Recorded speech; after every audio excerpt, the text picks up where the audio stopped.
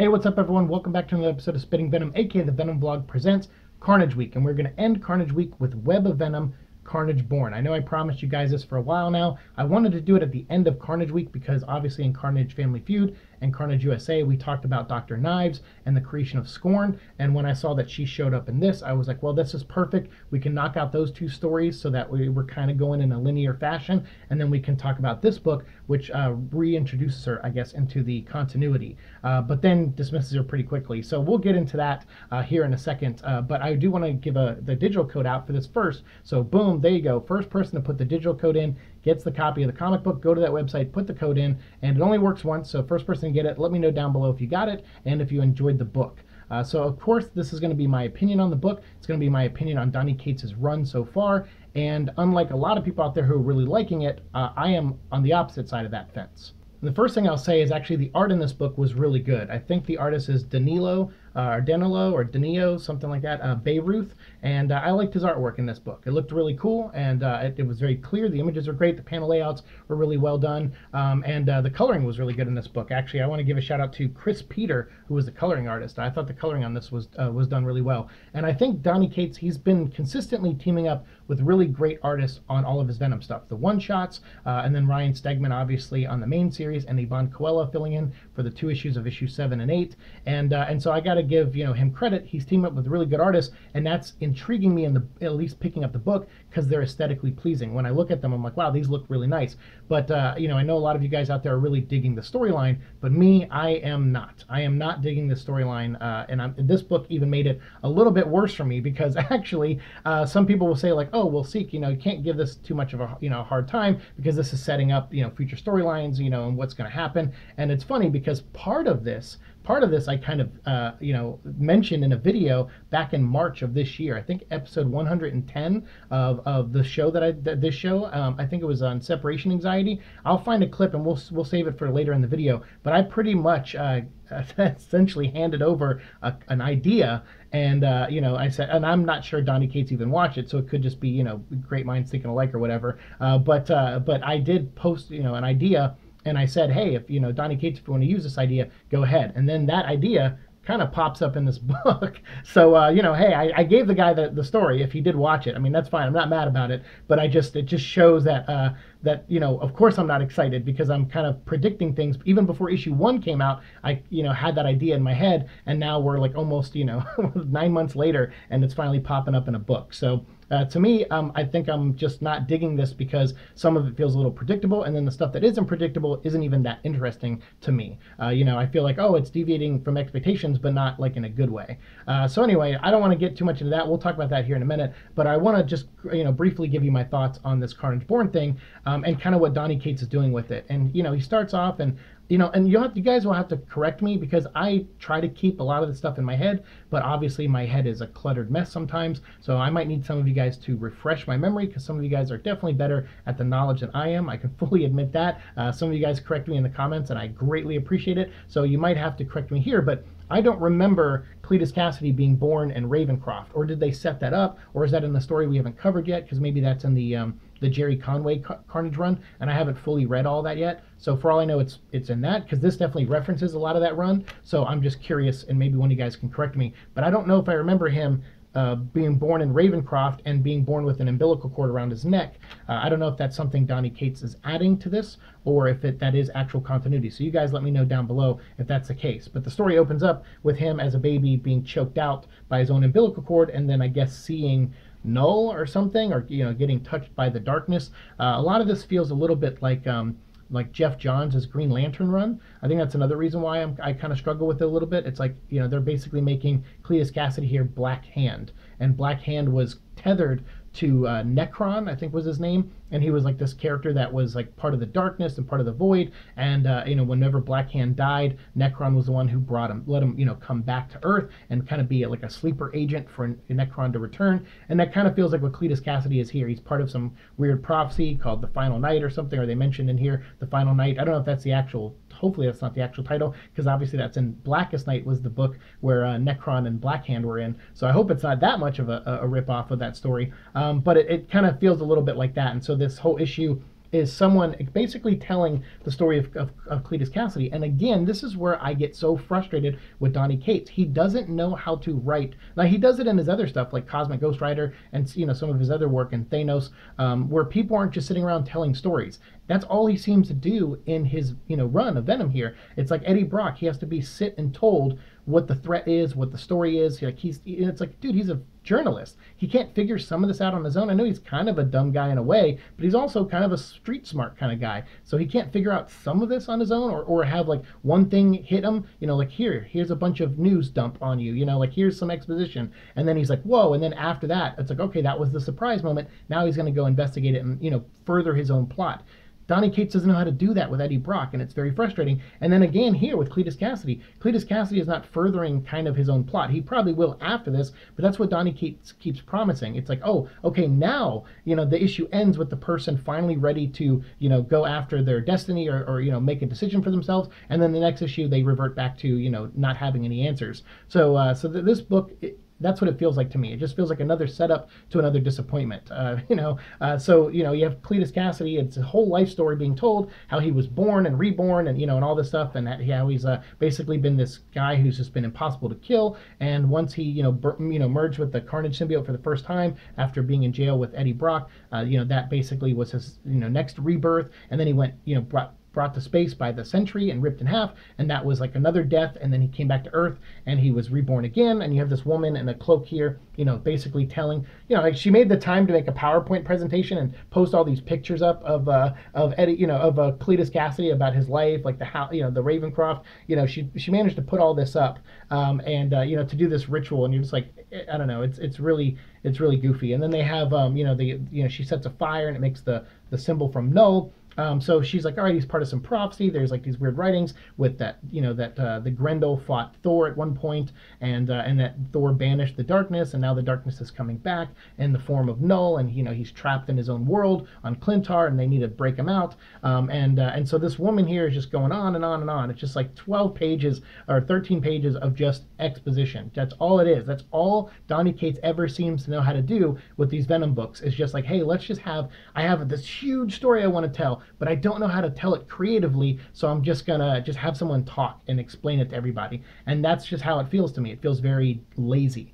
It's like, oh, I have all these great ideas, which I think he does, but just the most lazy execution possible. And so, you know, you have some things showing, but here it's like, don't have all of this. Like, you know, don't have someone narrating this. Just show, like, have things happen, man. Like, have things just, you know, occur in the book. You know, it's like they show like her agents going in and wiping out the guards, and she says there was quite a battle to retrieve his body.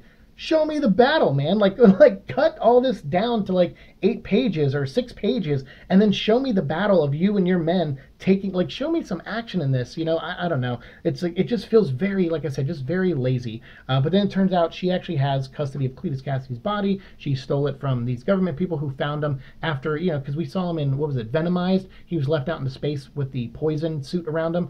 He managed to come, you know, they were way out in the middle of nowhere in space. Somehow he ended up back at Earth, didn't fall on Clintar. Like, God forbid that happened, and, you know, have a really cool creative story happening over there. You know, because they were that far out into space, he could have landed on Clintar. But no, he came all the way back and landed on Earth, and the suit, his symbiote saved him somehow, and now he's like you know, all burnt, you know, head to toe. Well, not head to toe, head to legs or waist, because, you know, he still doesn't have his legs. And so what they do is they took the Codex, the one that the Maker was looking for in issues 7 and 8, who he thought Eddie Brock had and hid somewhere. Turns out that this lady had it, and she's you know, going to use it and give it to Cletus Cassidy because it's their last link to Null. So she pours it in, and she brings you know, Cletus Cassidy back to life, and he reemerges as actually this giant Null Carnage Venom creature, which is actually, I gotta admit, is pretty cool looking. So then, of course, everyone's chanting. They're like, yay, this is great. We got Carnage back, and he's connected to Null, and, you know, we know about this prophecy and, you know, everything, and now we get to play a part in it. And so while Cletus Cassidy is struggling, he's hearing Null's voice in his head. Null has like a slight connection to him. You know, he's, like I said, he's this big, you know, Null monster. It looks really cool, actually. I think the art is fantastic in this. But then we reveal that this woman in the cloak, she takes off her, you know, robe, and she reveals herself to be Scorn, Dr. Knives, who last I knew, she wanted to kill Cletus Cassidy. She was working for the government to kill him. But here she is now with the remnants of her suit. She mentions that that Null was a codex, like that little bit of piece of sliver that they were able to recover is just a piece of the Grendel monster, that was here on Earth, and so that is a connection to Null. And so they wanted to give that to Cletus Cassidy because he didn't have a symbiote anymore, but somewhere deep inside of him, there's still a codex. There's still a trace of the symbiote, basically. And that's what this whole thing is. It's everyone who's ever been possessed by a symbiote or bonded with one. I guess no matter how long they have, I don't know. But even if it touched you, I don't know how it works. But it leaves a trace of itself in you. Just happens to do that. So as long as Scorn, she has a plan here to feed herself. She's like, hey, you can eat me and devour my codex. There's a proper way to do it. And Carnage is like, yeah, I don't care what the proper way is. I'm just going to eat you and take your codex. And so once he does that, he kind of regains his self in a way, and he kind of looks a little bit more Carnage-esque, and he's able to fight off the voice in his head of Null. And then again, the writing, this is like, oh, wow, actual stuff is happening. This is what I want in a comic, Donny Cates. I want, it's like, all right, Cletus chooses to kill somebody. He eats somebody. He grabs somebody, questions them, asks them what happens. No one's narrating all this. No one's telling me that this is happening. I'm seeing it with my own two eyes. And I need you to do more of that. So this book ends a lot stronger than it began, in my opinion. It's like I'm tired of just someone explaining the story of the week. That's just what these Venom books feel like to me. It feels like everyone else has it feels like, Donny Cates has the answers and he's feeding them to us in the dumbest way possible. It's like, all right, everyone, sit around and here's your new bowl of cereal, eat up, and it's like, come on, man, treat your audience a little bit better than that, and rely on the artist a lot more too. Like, give faith that they are drawing and communicating the story the best to their ability and doing it a good job, because I think they are. But then you go in and you add all this exposition over it, and it just feels like, it's like, dude, you don't get paid by the word. Tell a good story first, and then and if you need a little bit exposition in there, that's fine. Put it in from time to time, but focus on the story. Get things moving. Don't just sit here. I'm just reading text box after text box until the last 5 pages, and it's frustrating as hell. So then what happens is what I was talking about earlier, where the book ends and it has Carnage here finding out that he has to track down everyone who's ever had a symbiote, even though some of these people are dead, like Scream. I'm like, why is she on there? Isn't her human host dead? And Hybrid, I think, doesn't even exist anymore. He's split into these 4 other ones. So does Scott Williams, is still alive? Is he still, carrying the suit? I know The Thing and Carnage, these guys were in Carnage USA. They were, taken over by the symbiote. I think Wolverine was too, so that's why he's on the list. Hammerhead, I can't remember that issue. Maybe it was that recent book that came out, which was that one-shot, the annual, Spider-Man annual. Maybe it happened in there, and there was some planning with that. I don't know. But the one thing that is not on this list, actually, are the people from separation anxiety. So that's where my idea, why this doesn't surprise me, that the storyline is, oh, Carnage has to go find other people who have pieces of symbiotes left in them. That was a storyline that I actually suggested a while ago. So I was able to look through some old videos. I found it in episode 110. The clip is just of me talking about separation anxiety in a moment from it. So I'm going to cut to that clip and we'll talk about it afterwards. Yeah, overall, at the end, obviously the symbiote breaks out in New York. It makes its way. So while Eddie and Ken Ellis are on the run together, the symbiote, they're trying to get closer to the symbiote because they found out it's in New York, and the symbiote is on its way to Eddie Brock, and it's jumping host to host and trying to do good, and one person's getting mugged, the symbiote wraps around them and they kill the mugger, and then the symbiote leaves the victim and leaves them behind or whatever. And I was like, oh, that's pretty interesting. That'd be cool to see a storyline where all the hosts that the symbiote bonded to temporarily, if there's a storyline later in the comics or nowadays in the comics where they touch on that, and those people are suffering some kind of separation anxiety of their own, maybe, or some kind of PTSD or trauma of getting alien memories in their head or something. That would be a cool story, I think, to tell one day.